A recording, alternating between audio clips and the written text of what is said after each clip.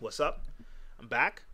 In this segment, I'm going to talk about super intelligence versus alien intelligence. Now, the title may be interesting to some, but it's not really. Realistically, this is a big time problem with the New Age spiritual community.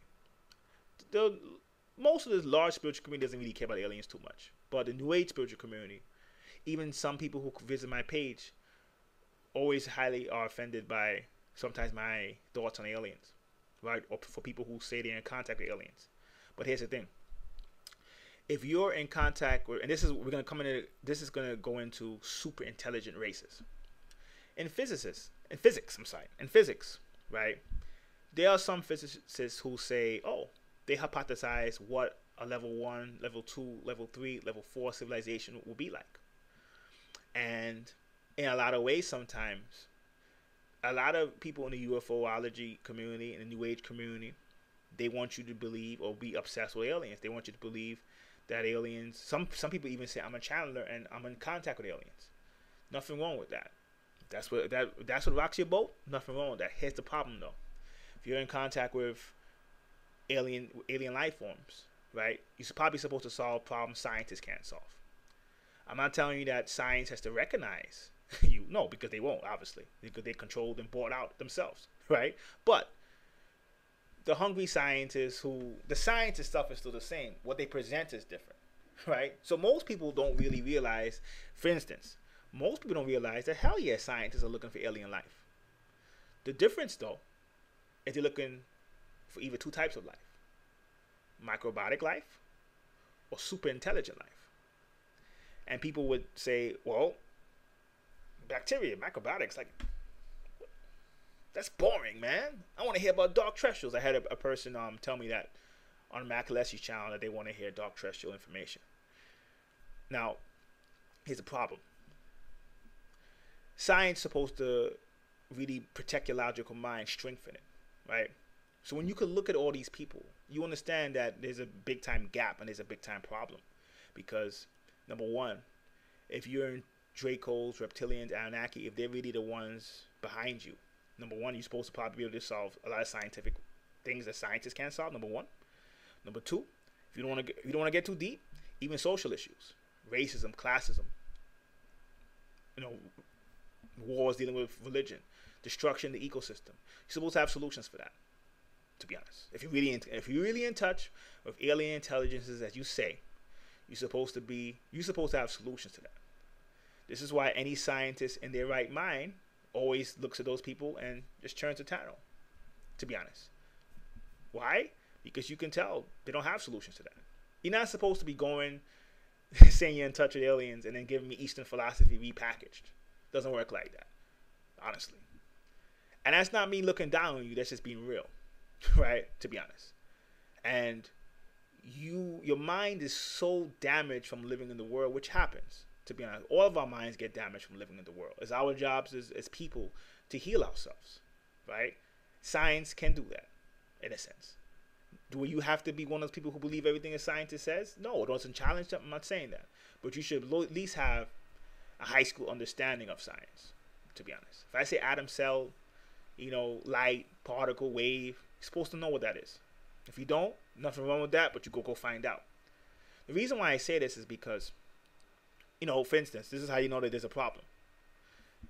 Why do scientists either look for super intelligent species or biotic, like microbiotic species? Well, first of all, people don't really respect the microbiotic world as they should.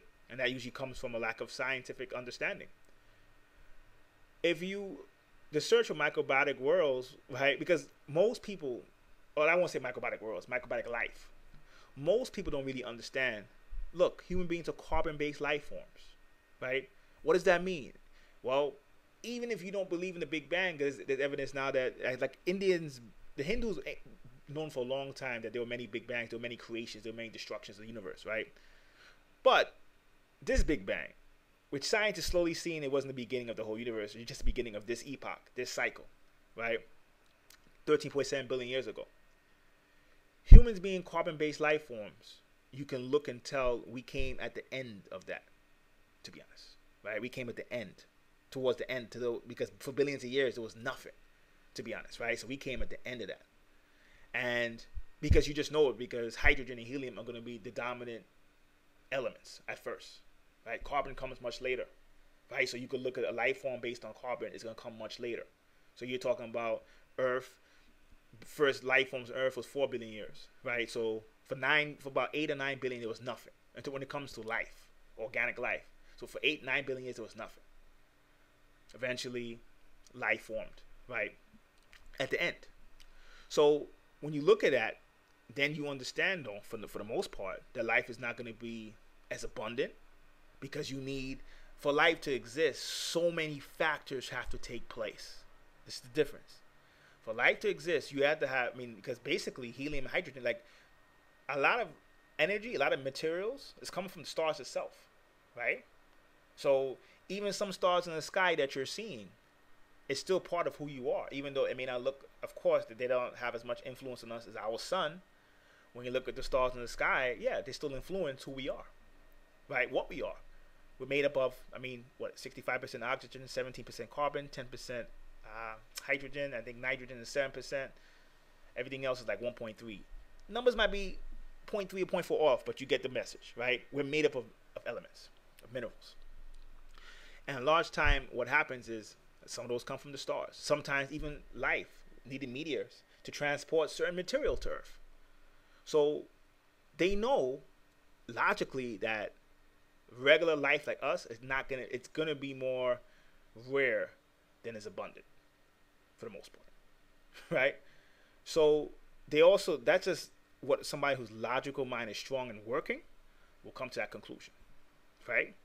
So they know for the most part, when you get life, it's gonna be more probably bacteria, and it takes a long time for those organisms to evolve into people like us. But they also know that it's possible that you would get once in a while super intelligent life.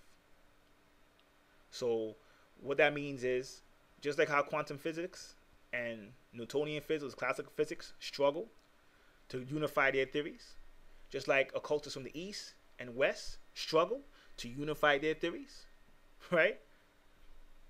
When you deal with super intelligent life, they know all this. Super intelligent life would even know it so much that they would even know, for instance, good example, even the nitrogen that's in the air is mostly nitrogen, right? But we can't breathe in nitrogen. So what happens? Bacteria, fungi, and then plants are largely responsible for how we get nitrogen in its current form for us to use. Even the fact that when you look at it from that example, from that point of view, when you look at that example from that point of view, what happens? Well, that means then that even the special relationship that we have with our bacteria, the special relationship the whole ecosystem has with bacteria, largely affects how even life for us is possible. So sometimes it's not even just saying, well, there's life, there's oxygen someplace. The conditions have to be perfectly right. Even when you look at the moon, and the moon is where it is, which is cools life on Earth. Light hits the moon, and life gets a lot cooler. The moon wasn't there, life would be a lot different on Earth. It would be a lot warmer. Every little thing like that you see means something. And a lot of times, when you listen to UFOologists, New Agers, there's an absence of knowledge when it comes to that. And if they're in contact with those type of species, they probably should have that info, to be honest. So that's the reason why a lot of times, science doesn't take them seriously. When you look at things like light and how photons can be both a wave and a particle, that's interesting to scientists. That's interesting to somebody who has a scientific mind. And if you're in such touch with these super intelligent races, as they claim, right? Now, I'm not talking about super intelligent races I'm going to speak about next. I'm talking about these alien groups that people are into. There's Draconians and Greys and Anunnaki and all these other type of things, right? Who even have to take credit, right? We have to say, well, the Egyptians, they didn't build pyramids themselves, right? Because they were too stupid to. Some aliens did it. No. A large times that comes in because the person's mind is not really mature enough. Because realistically, even if they were in touch with aliens, if you get the information the way they're getting it, you can tell that those groups are not giving them useful information, right? So even if they were in touch with real beings, you can tell the beings are not giving them useful information. And large reason why I'm so against it. It's not because I have anything personal against New Age groups. I just think that people have to understand that if you're practicing real spirituality has suggestions. It has solutions to real physical problems. I'm going to want to hear what's your opinion on economics and on health and classism and racism and gender discrimination. I want to hear that. Like, what's your thoughts on the ecosystem? What's your thoughts on certain species going extinct? What does that mean? I want to hear your thoughts on that, because real spirituality solves spiritual problems. That's the end of that. At the end of the day, that's what it's about. Real spirituality is not escapism. Unfortunately, most people are into escapism. They're into escaping problems. So when you're looking at a super intelligent race, the reason why a lot of astrobiologists, a lot of quantum physicists, they're fascinated with civilizations or species that may or may not exist that could be level 2, 3, and 4, is because level 2, 3, and 4, even level 1 is to be above us. Right now, we're at level 0, to be honest. But even level 2, 3, and 4 can solve a lot of our problems, to be honest. And, this is something that the more mature occultists have known for a long time. Realistically, it's really, the yogis are right, it's really about transforming your animal mind. If scientists just did forget alchemy and magic, if scientists just did yoga and then take that with their science, a lot of our civilization will be at a much higher point than it is now. But we're in a very we exist as a very fragmented people. So because we don't really have a unified theory, some people just are materialists, which are going to lean towards science and mathematics. Some people are esoteric, spiritualists, metaphysicists. They're going to try to escape the world. It's really about being in the middle, to be honest. And when you're dealing with a super intelligent race can solve all that. Now, it's still a form of escapism, for sure. But you can look at the two. You could look at a scientist, right, who's looking, let's say, for microbiotic life forms, right? So they would, explore things like maybe bacteria transported in meteorites from Mars is how civilization on Earth started, right? Or if they find bacteria in Europa or Mars, or water on Mars or Europa or any planet, they'll get excited. The regular ufologist and New Age person will say, that's not aliens, man. I want to see my grays and reptilians. You see, there's a big problem with that.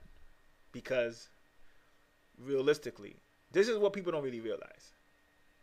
Realistically, finding bacteria in water is probably way more important, to be honest.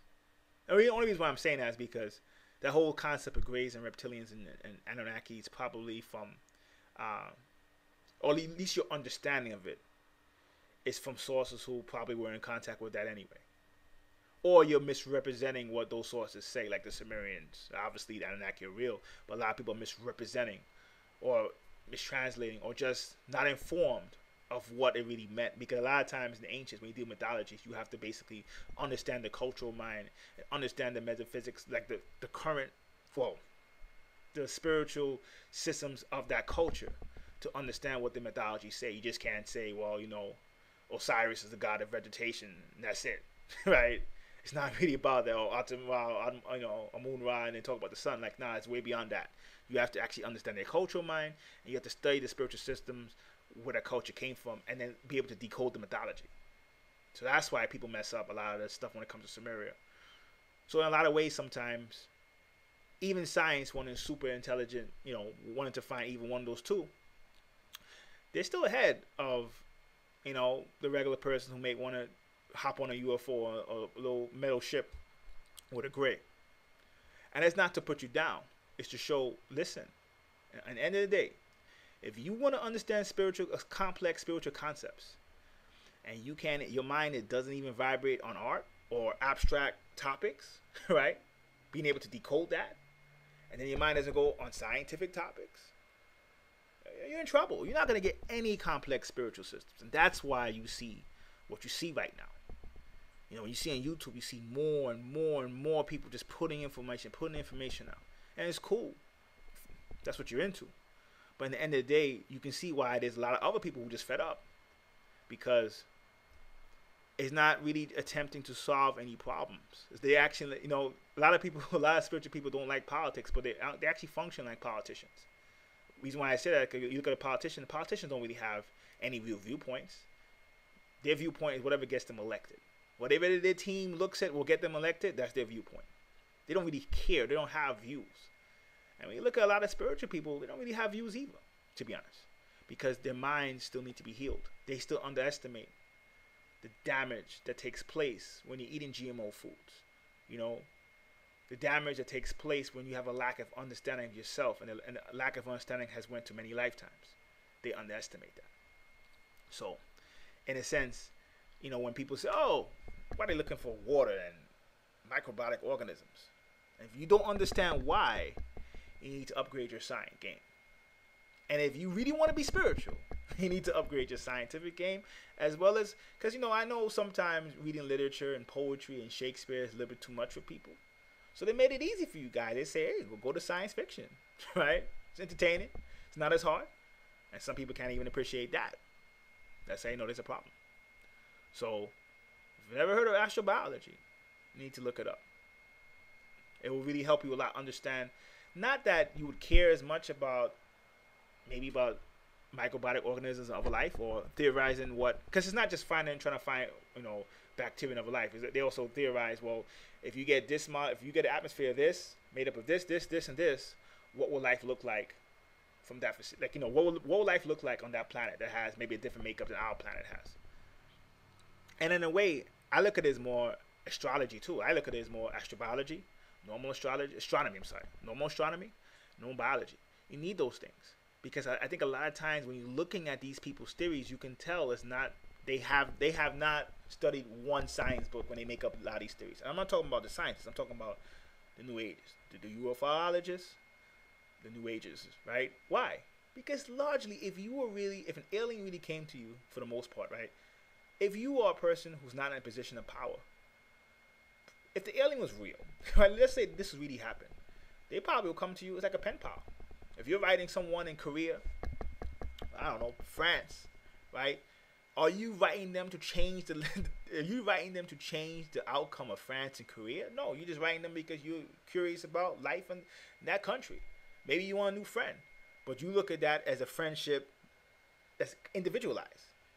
That one friend in Korea, that one friend in France. You're not saying, I want you to get the French president and the Korean president, and I want you to spread the message to the whole French and Korean people because you know the person will look crazy. Well, if the aliens are real and they want you to do that, what I hear some channels saying that they want, I mean, you got to be skeptical. At least I will be. And they're not teaching you any real information. You know? You could break down Atlantis. You can't break down, you know, alchemy and making elements that's beyond a periodic table.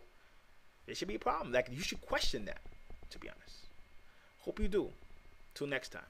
Peace.